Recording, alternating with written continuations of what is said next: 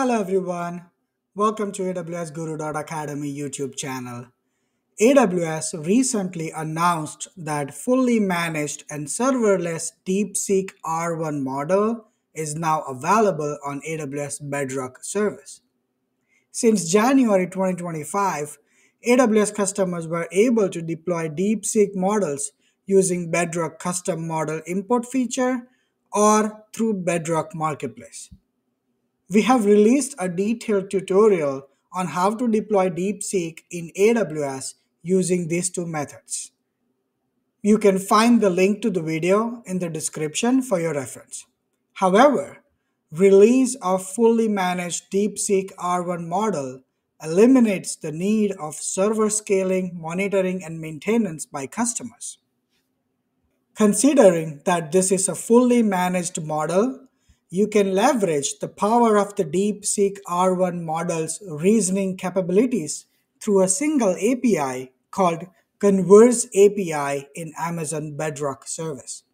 Additionally, Invoke model is also one of the API that is supported for this model. This fully managed model enables you to focus on building robust AI applications while not spending resources on managing complex infrastructure hosting and scaling.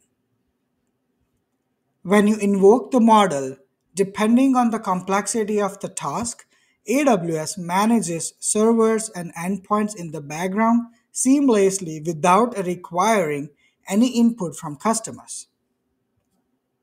You can use Amazon Bedrock guardrails to protect prompts and output from the model. As this is a fully managed model, you get everything that comes with the Bedrock service like enterprise grade security, monitoring, cost control mechanisms, and etc. All your data remains private for your own use, and AWS will not share your data with any other users or even with the model providers.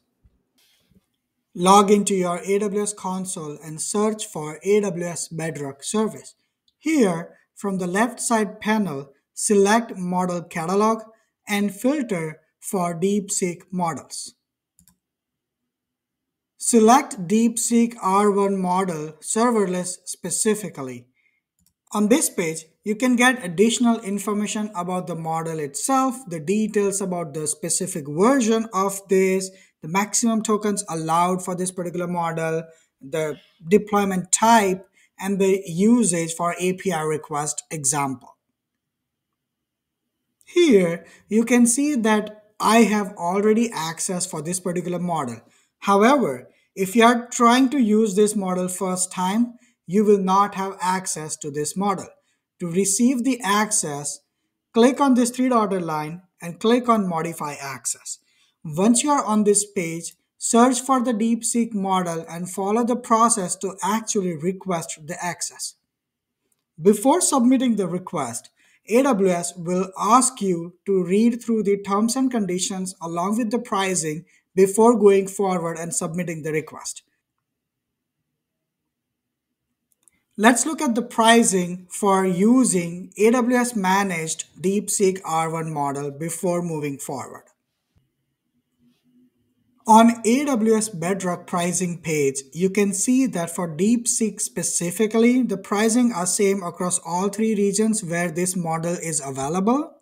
And the pricing is based on per 1000 input tokens or similarly for output tokens. Make sure you understand this according to your use cases before you get started with the process. Once you get access granted message on the DeepSeek R1 model, you can come on this page and click on Open in Playground. Here, we will ask this model a specific question to analyze and understand how the model thinks. I am asking the model this following question. Here we are asking create optimized route for Amazon delivery driver. Amazon driver must visit all of these locations in sequence with the distance. So here we have provided the distance between each points A to B, A to C, and so forth. and we are asking the AI model to help us find the optimized route with the minimum total distance. Once you type the question in, I'm asking model to actually look for the answers for me. If you scroll down over here, you will see the reasoning, which means model is right now thinking. You can read through each of this as model is thinking through the question. Remember, AI model is going to look at many different possibilities before giving you the final answer. As you can see on this one, it is identifying the many different possible options first and then calculating the distance for each possible options.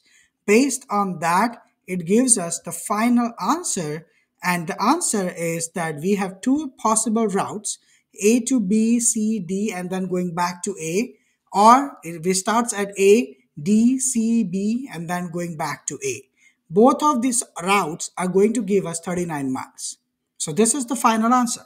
If you don't want to look at all of this reasoning information and just want to look at the final answer, you can just simply minimize this option and it will show you the final explanation and the results. Thank you for watching this video till the end. Happy cloud computing.